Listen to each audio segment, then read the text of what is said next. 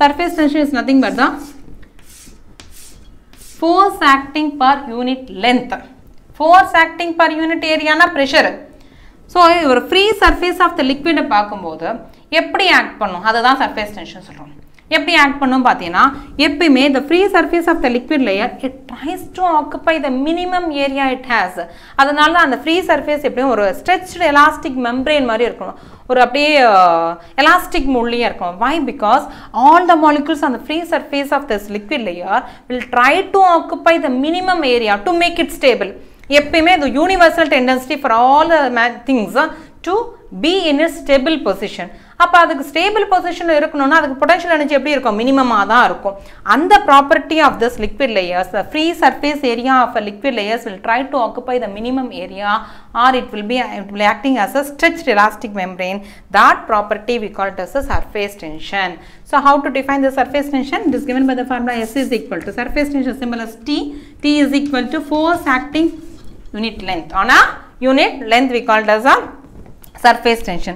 இது ஒரு molecular theory வச்சு எப்படி define பண்ணலாம் எப்படி explain பண்ணலாம் அந்த surface tension பார்க்கலாம். You take a fluid or a liquid in a beaker. இந்த liquidல வந்து will take two molecules. One interior, ஒரு molecule full interior இருக்கு and another molecule which is on the surface of the liquid.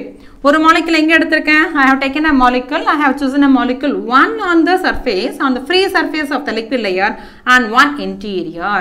இந்த molecule பார்த்தீங்கன்னா இந்த neighboring இருக்கிற molecules எல்லாமே இது மேல force exert பண்ணா it will also exert force on the neighboring molecules. So from all the sides என்ன இருக்கும் அதுக்கு force கிடைக்கும்போது net force என்ன ஆகும் cancel ஆயிடும். So it will be in a equal stable இருக்கும் அது உள்ளேயே.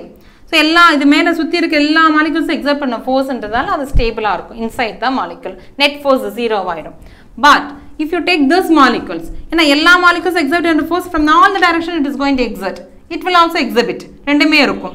அப்ப அதுக்கு net force 0 ஆயிடும். எப்ப ஒரு molecule interior-ஆ இருந்ததுனா அரவே free surface-ல இருக்கிற molecule பாத்தீனா இந்த inward உள்பக்கமா இருக்கிற எல்லா molecules-ம் they will apply force. They will going to attract it. அப்படி attract பண்ணோம் இல்லையா inside இருக்கிற எல்லா molecules-ம் they will exert force. It will also exert force. இந்த எல்லா molecules-ம் அதை வந்து attract பண்ணும்போது greater amount of force வந்து it will be acting in the downward direction than in the upward direction. மீதி இந்த region-லாம் வெளிப்பக்கமா இருக்கு. So there will be no attractive force. So here all the molecules which are on the free surface, இந்த free surface-ல எல்லா molecule-க்கும் ஒரு net downward force கிடைக்கும். So net downward force கிடைச்சமே எல்லா molecule உள்பக்கமா அது இழுக்கிற மாதிரி ஒரு force கிடைச்சுனா it will try to occupy the minimum area.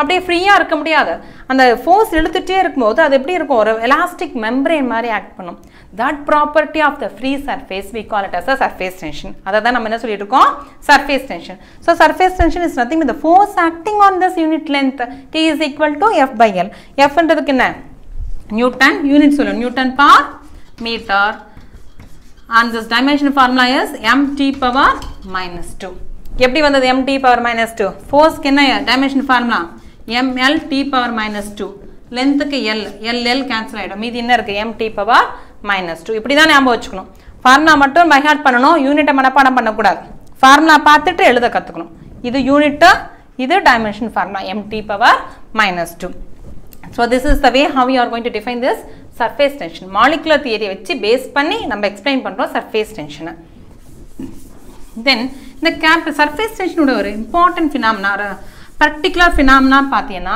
very interesting phenomena is the capillary rise envaanga capillarity envaanga in the liquid la you take a water in a beaker and another beaker la mercury eduthuko inga water you just insert a or capillary tube renduthulume capillary tube insert pannu yeah the capillary tube la we know that capillary rise என்றது என்னன்னா இது மேல force act பண்ணும் இல்லையா இங்க force apply பண்ணுவோம் இங்க எக்ஸ்டர்னலா இருக்க எல்லா ஏர் மாலிகுல்ஸ் force apply பண்ணும்போது இங்க வந்து vacuum இருக்கும் இல்லையா so this water tries to get in so இங்க போகும்போது இவ்ளோ தூரம் ரைஸ் ஆகுது இது வாட்டர் சர்ஃபேஸ்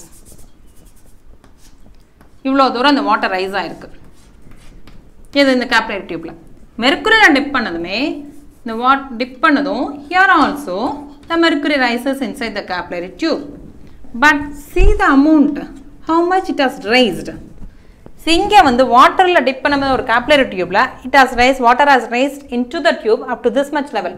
இந்த ஃப்ரீ சர்ஃபேஸ்க்கு மேலே போயிருக்கு இல்லையா, இது வாட்டர். ஆனால் மெர்க்குரியில் டிப் பண்ணதுமே இங்கே இதுதான் free surface of this mercury, இதுதான் ஃப்ரீ சர்ஃபேஸ். பட் எவ்வளோ தூரம் அது ரைஸ் ஆயிருக்கு, அதை விட கீழே வரைக்கும் கொஞ்சம் தூரம் தான் ரைஸ் ஆயிருக்கு, isn't it? ஸோ ரெண்டுமே capillarity process தான். This property we call it as a capillarity, but here this we call it as a capillary rise. மேலே போயிருக்கு ஃப்ரீ சர்ஃபேஸோட, அதனால capillary rise ன்னுவாங்க. இது capillary fall. இந்த phenomenon தான் capillarity. Surface tension உடைய particular phenomena or interesting phenomena of surface tension is your capillarity.